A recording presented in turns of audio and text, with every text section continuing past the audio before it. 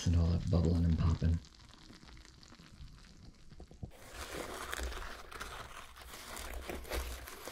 It's covered in extra thick pepperoni, a ton of melted mozzarella cheese, red pepper flakes, red onions, fried garlic, and a homemade sauce that you're gonna have to check out.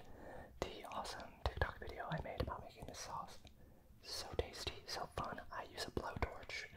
It gets wild, but you know, it's worth it. You know, I love to make a good sauce.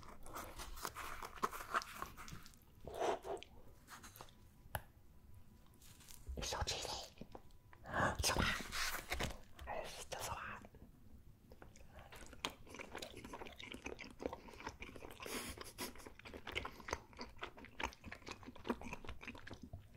I'm so happy.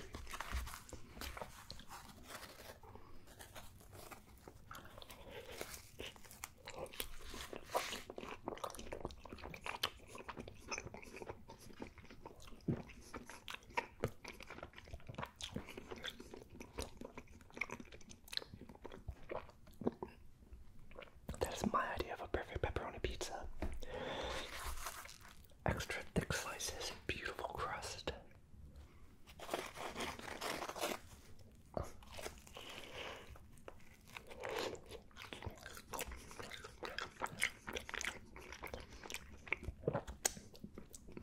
That's why I always like to buy pepperoni in a stick, because I can cut those extra thick slices.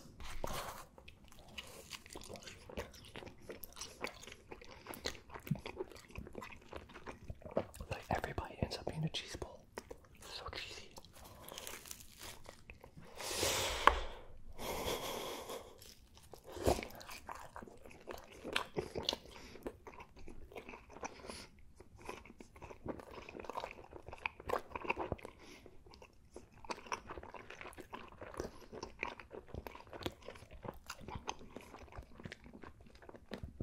That was an extra big bite.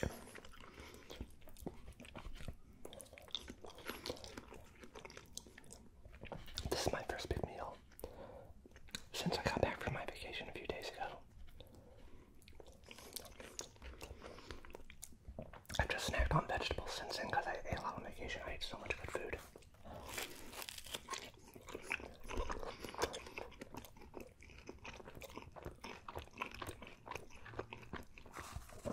My wife and I went to visit my parents in Missouri.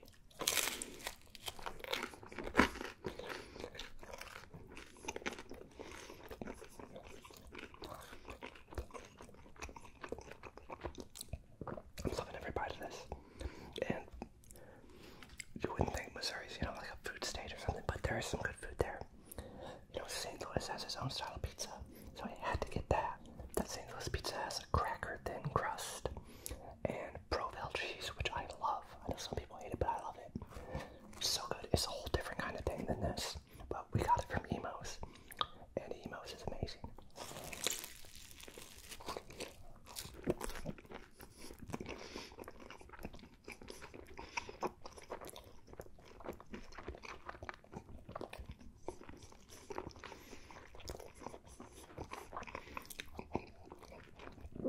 I had awesome toasted ravioli fresh out the fryer.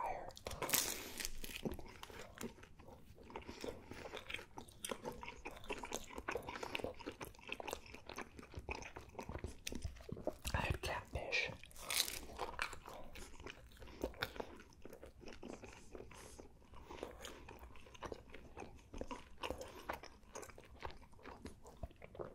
I had frozen pickle juice out of a food truck at Elephant Rock State Park.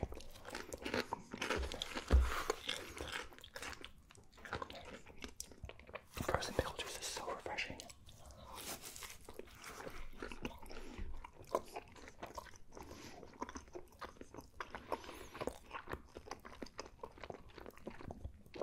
I had a Planet sub sandwich, which was surprisingly very good. I mean, not surprisingly, but you know, you think a sub sandwich from a chain is going to be pretty normal, but it was like really good.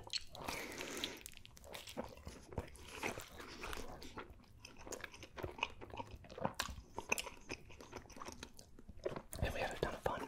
Took my wife into a cave. She'd never been in a cave for the first time. so cool, so beautiful. And if you're going to Missouri, go to Onondaga Cave. Don't go to Merrimack Cave. Merrimack is like commercially owned, and they're not, good to the environment. And apparently it's kind of sad, I've heard.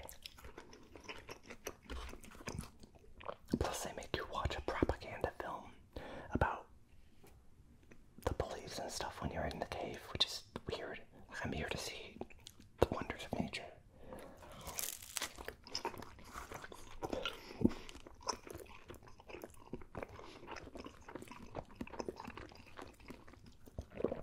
But the cave I went to, Onondaga, is beautiful.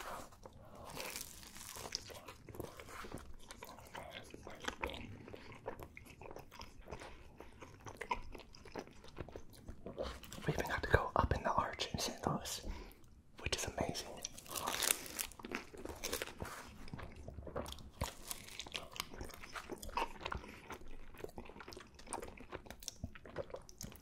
I'll admit, I was kind of like irrationally scared to go up in the arch.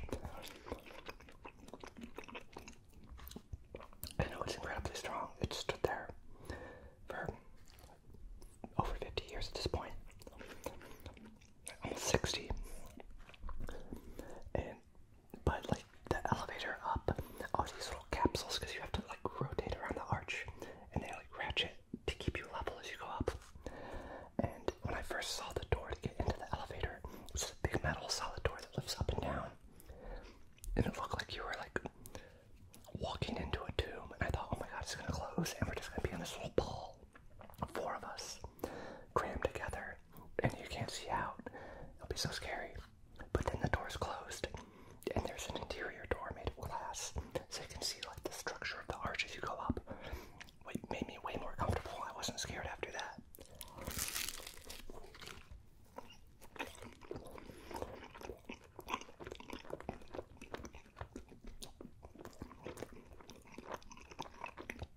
And then you're up there in the arch, floating above everything, looking out these little windows.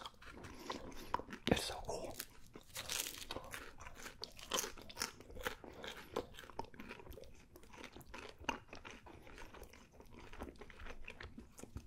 It's like way more of an experience than going to the top of one of the tall buildings in New York City, which is fun and like romantic to do with my wife. We've done that.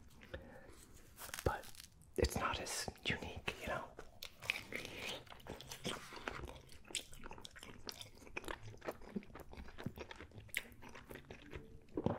And a ticket up the arch costs $15, where going to the top of one of the buildings in New York City usually costs like $50, so way better deal.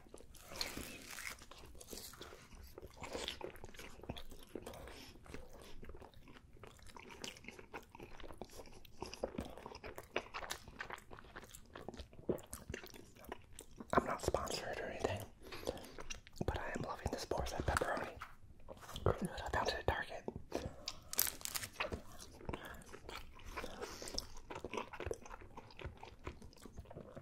I've been trying to do a lot of shopping at Target because I keep getting paid in Target gift cards to do various surveys and stuff.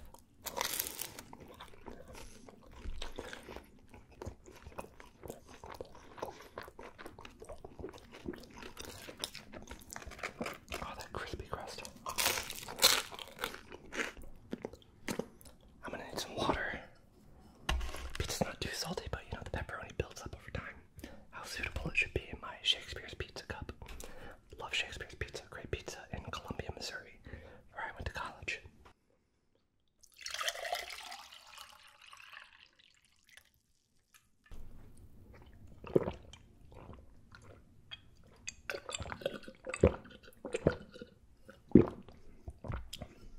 I love water so much.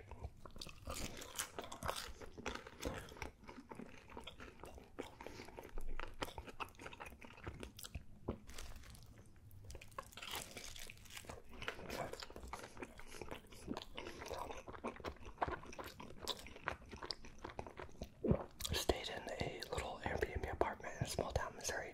Surprisingly very nice and clean, well furnished. The only issue was there were brown recluses, one of which snuck up behind me. And when my wife said, "Don't move,"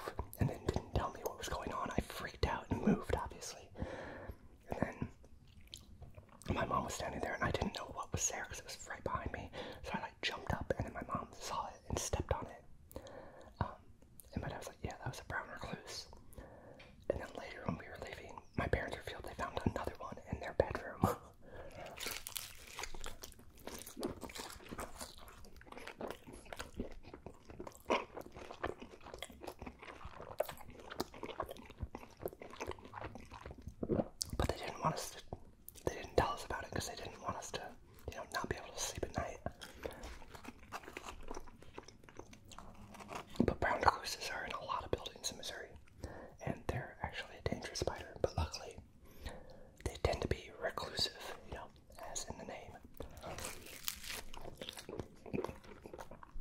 Also, there was another apartment in the building that had a Confederate flag in the window, which was a little worrisome. You know, my wife said, like, okay, don't let them see me. But luckily we never saw anybody else from the apartment building while we were there.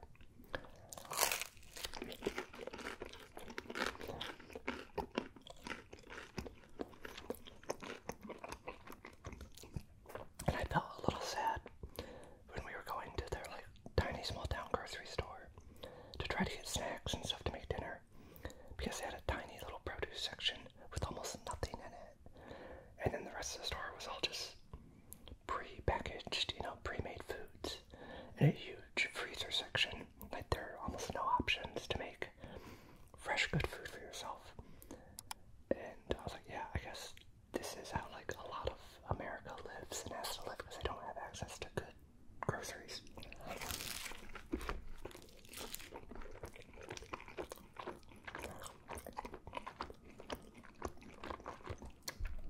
And that made me feel incredibly lucky and blessed.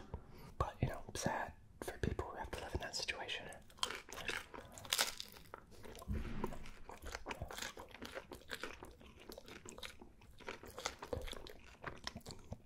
The only other option for people in the town would be to drive like 20-30 miles to a Walmart. A Walmart would be like the fancy option. But it's far away. And you're gonna have to drive 100 miles to get to a better grocery store like a Trader Joe's, a Whole Foods, or they have Schnucks out there, which is really nice, but only in the bigger city 100 miles away. Can I eat one more slice?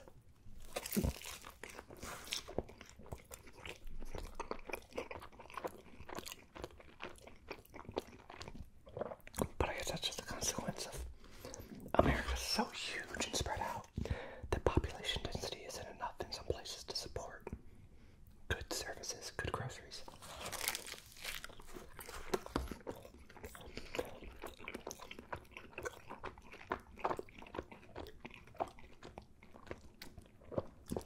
I feel like Europeans sometimes don't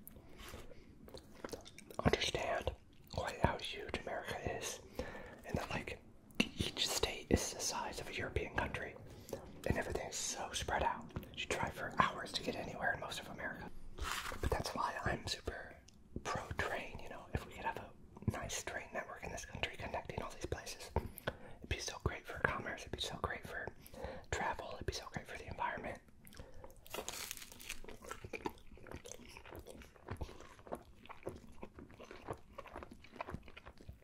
But we as a country are so bad at doing anything that's good for all of us, because we just cry and moan at the idea of paying taxes for services.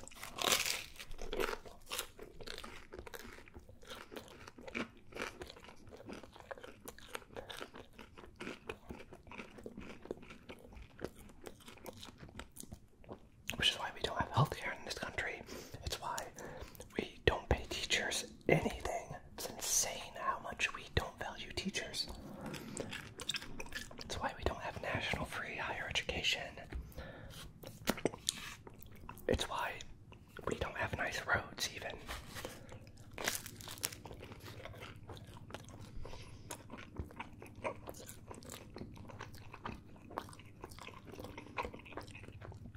It's a shame.